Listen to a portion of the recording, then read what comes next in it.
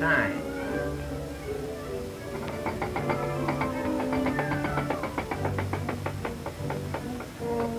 On small ships, such as the Cyrus Field, the cable is paid out by the bow.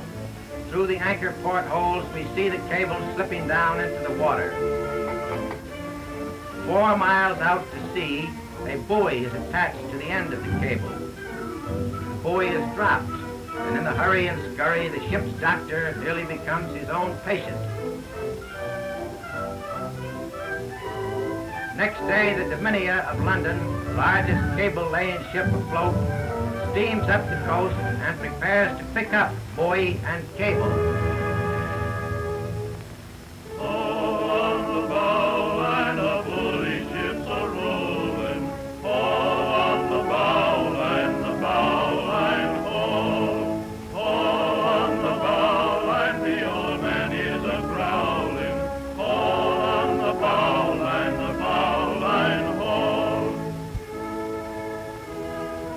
Cable is detached from the buoy and hauled aboard the big ship to be tested.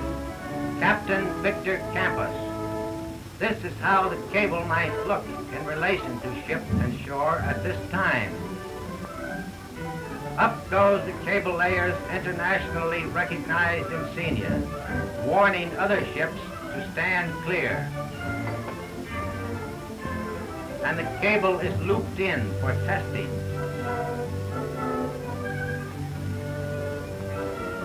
All tests over the cable having proved satisfactory, the jointers start work on the first splice, making ready to lower the joined and tested cable into the sea. The cable is maneuvered into proper paying out position astern as the ship swings her bow east-southeast.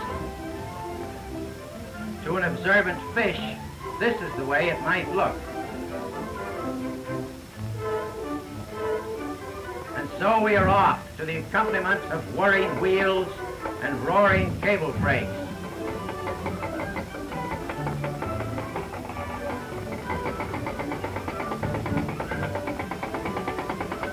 The paying out machinery controls the speed with which the cable reaches the ocean bottom.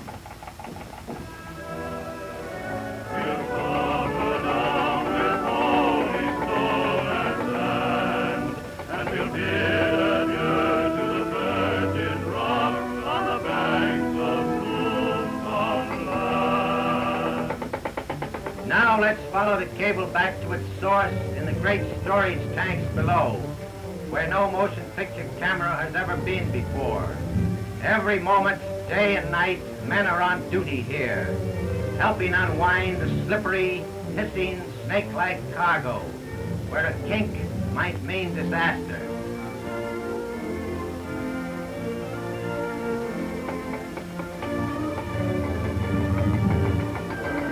And this is the course we are following. Inside the ship's testing room, electrical impulses are alternately sent and received over the cable as it is laid in the ocean. Soon the barometer begins to drop and orders are issued to make things snug aloft and on deck. Next morning, the sun rises in a robe of angry-looking copper.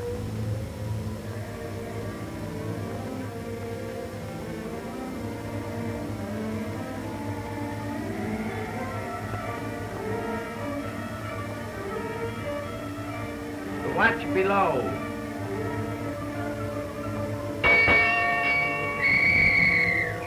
All hands respond to the bosun's pipe. Meet the opening rush of a mile-a-minute cyclone.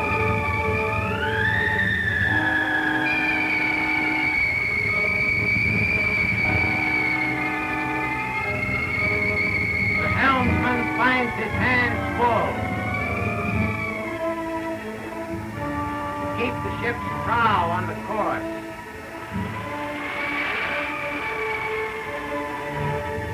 Roaring green hills of water explode into foam about us, and See that skyline reel at drunken angles.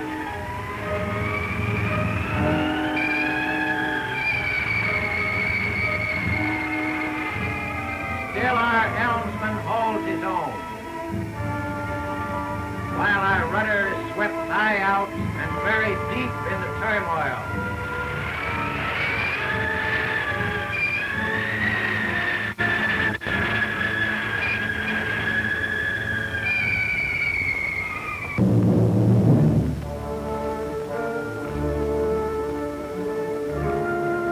Way below deck, the engines are throttled down to keep the propellers from racing as heavy seas sweep them out of the water. And we plow doggedly on.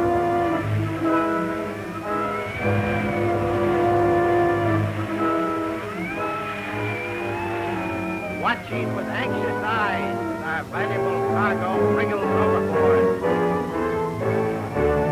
The hungry combers snatch at the cable and try to tear it from our grasp. But the paid-out machinery functions smoothly. And down in the cable hold, the men on duty keep the great skeins of insulated copper rolling up and on.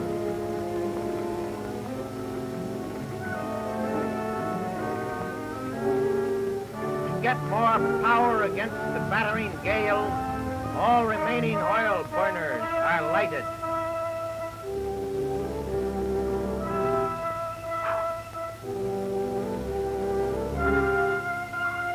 And cranks and engine rods flash into action against the storm.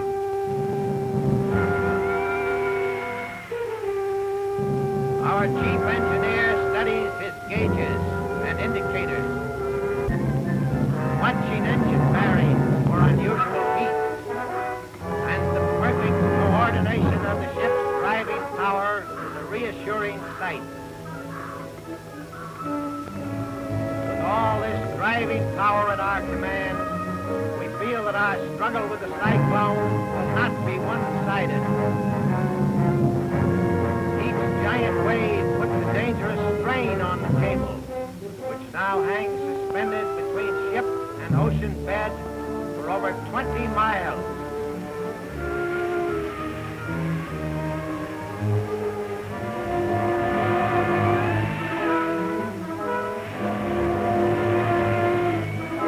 We'd like to cut the cable and buoy it, but the sea is too high. So on we go with all cable control apparatus ready for emergencies.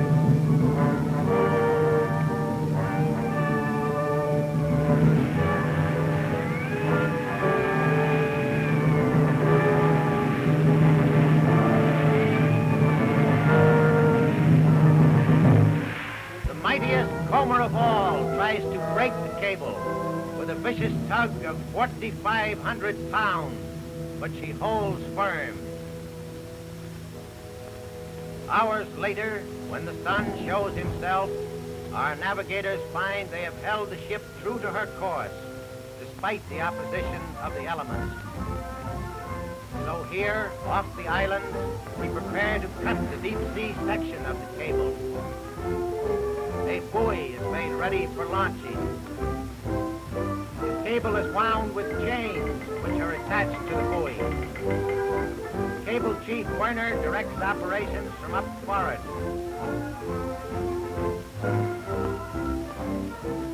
The buoy chain cable is guided from the stern by hand. Up forward, the buoy hawser is cut, and the big iron bubble floats clear. Then the cable itself is cut.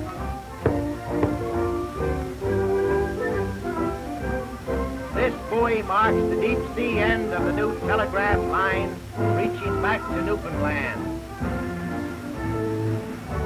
The Dominia heads for the port of Horta under appropriate escort.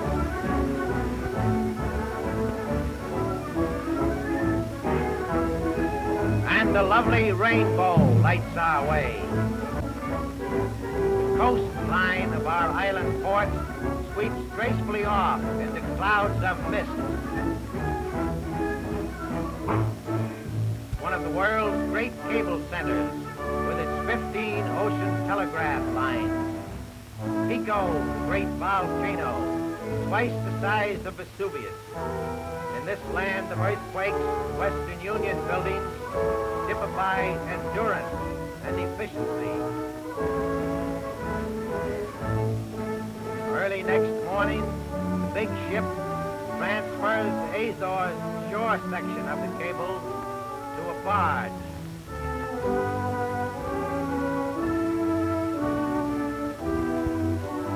And in the quiet waters of Thin Bay, at the back door of Horta, the heavily armored cable is floated ashore. Over a beach of volcanic cinders, the great talking hawser is borne by the barefooted and clamorous islanders.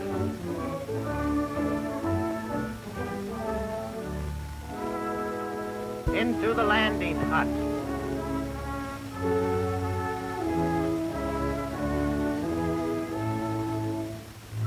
Then the barge is towed seaward, paying out the cable as she goes.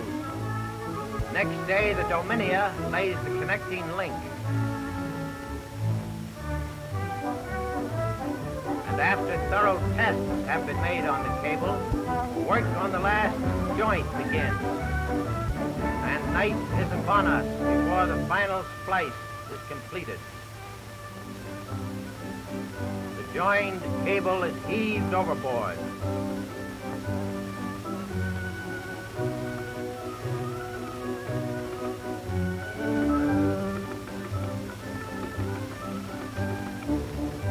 The ropes holding the cable to the ship are cut.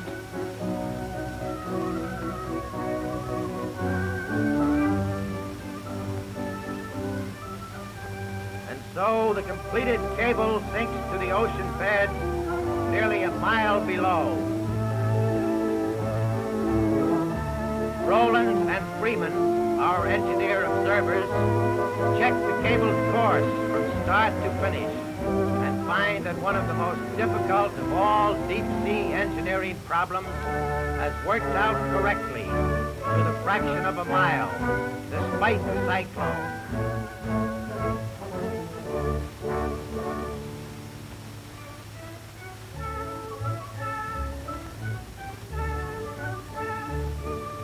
Returning to Horta and the operating station where the new cable terminates, we find this Western Union man sending a message back to New York, 8 times faster than any ordinary cable could carry it. Known as multiplex distributing heads, these whirling regulators of cable traffic have helped materially in reducing the cost of cablegrams between Europe and America. Sending and receiving messages over the great cable lines, of which this one is by far the fastest. So the Dominia's men say,